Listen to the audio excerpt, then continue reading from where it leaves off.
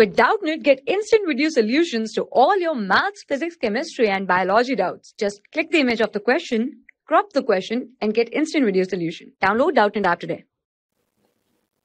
A riding ball of mass m strikes a rigid wall at 60 degrees and gets reflected without the loss of speed. Without the loss of speed as shown in the figure below. The value of impulse imparted by the wall on the ball will be. You have to calculate the impulse imparted by the wall.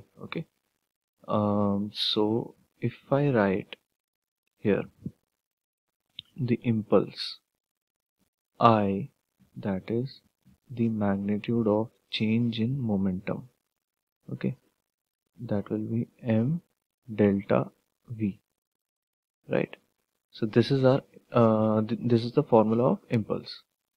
Now if I see this question here, we are given that without the loss of speed, that means the magnitude of these two velocities do not change, only the direction changes, right?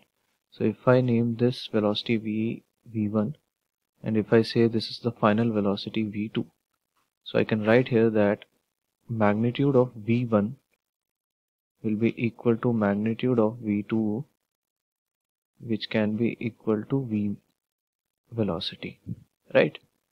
So now if I resolve these two vectors, this is vector v1 and this is vector v2. So if I resolve vector v1 here, right, if vector v1 here, this is along the x direction, v1 will be v1 cos 60 degrees, right?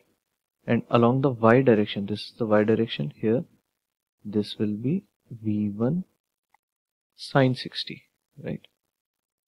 v1 sin 60 degrees. And for v2, this will be along the x direction, right? This along this direction, this will be v2 cos 60 degrees, and along y direction, v2 sin 60 degrees. Okay, now from this equation we can see v1 and v2 are equal. So that means along the y direction, v1 sin 60, v2 sin 60, these two values are equal. That means there is no change in velocity here. So we'll just have to calculate the change in velocity along the x direction, right? That means if I draw it like this, v2, along the positive x, it is v1 cos 60 degrees, and negative x, this is v2 cos 60 degrees.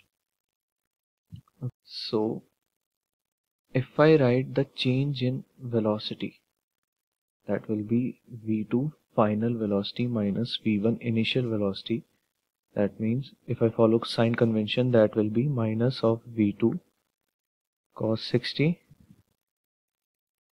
right, cos 60 degrees minus v1 cos 60 degrees. Okay, as these two values are equal, this will be minus 2 v cos 60. Okay, and cos 60, we know that is the value of cos 60 is 2, so this will come out to be minus v.